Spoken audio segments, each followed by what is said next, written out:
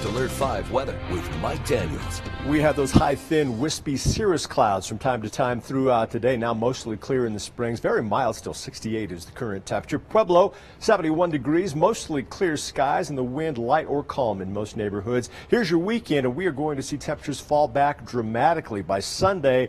Wind in your forecast again, and a high temperature of only 58 degrees. Pueblo, that dirty four-letter word, wind.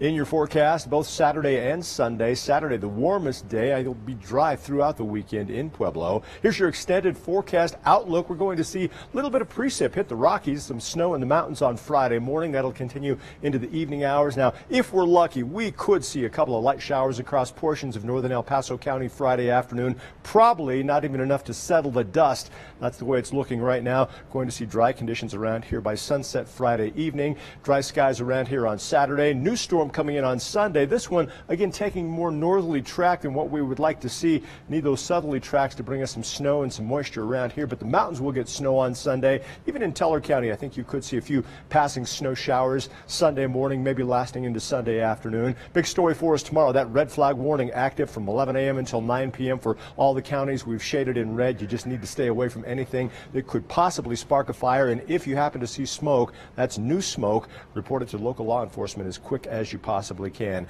Wind is going to be calm tomorrow morning. Enjoy that while you can. During the afternoon, we really start to flare up out of the southwest across the Springs. Pueblo, right now, I think you'll miss the worst of the wind throughout the day tomorrow, but other areas gusts in the teens, 20s, and even into the 30s, and then that wind really starts to shut down after sunset tomorrow evening. Today, unseasonably warm again. Pueblo, you started cold, though, 29 the low, backed it up to 75 this afternoon. Real dry air today in the Springs, 31 this morning. Afternoon high temperature of 74 degrees this afternoon. Outside right now, it is nice out there. Despite that sun setting, we're still in the 60s and 70s across a good chunk of the News 5 viewing area. Low temperatures tonight, not as cold as last night. In fact, I've got just about everyone above freezing tonight, and that's a little rare, but that's due to that warm westerly flow, that compressional heating pushing down the east slopes of the Rockies. Even across northern and eastern El Paso County, mid to upper 30s for your overnight low temperatures tonight. Hot stuff coming through tomorrow. It's going to be the warmest day we'll have around here in quite some time. If you're a warm weather fan, you'll certainly want to get out and soak it up while you can. If you're lucky enough to have tickets to that Broncos-Chiefs game tomorrow, I'm telling you, for a night game in October, especially mid-October, you're getting a real good deal there. Even by the fourth quarter, temperatures still into the 60s in Colorado Springs. A series of cold fronts to deal with over the next several days. Friday, we're into the 60s, and that cooling trend continues into the weekend, and you can see wind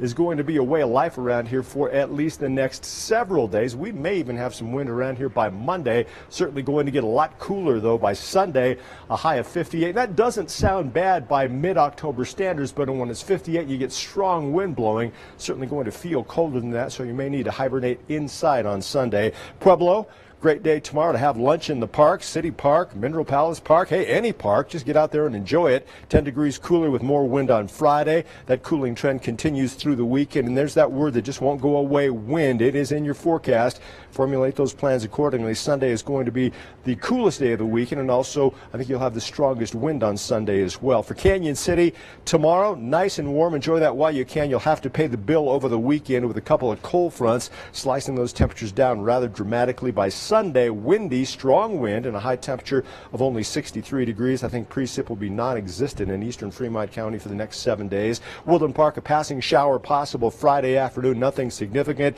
That storm on Sunday could bring a few frosted flakes of snow. Most of the snow, though, should stay off to the west. Afternoon high temperatures falling off. It's going to be cold early next week with temperatures dropping back into the 40s on Monday. It's time for traffic here on News 5. Look at drive times for you. No big problems between Colorado Springs and Denver on I-25, and it is a quick trip up the hill into Woodland Park. That'll only run you 23 minutes right now. No major accidents, no major delays to report to you right now, but there is a hazard on I-25. It's on the south end between Academy and Colorado 16. It's impacting both northbound and southbound traffic. Guys.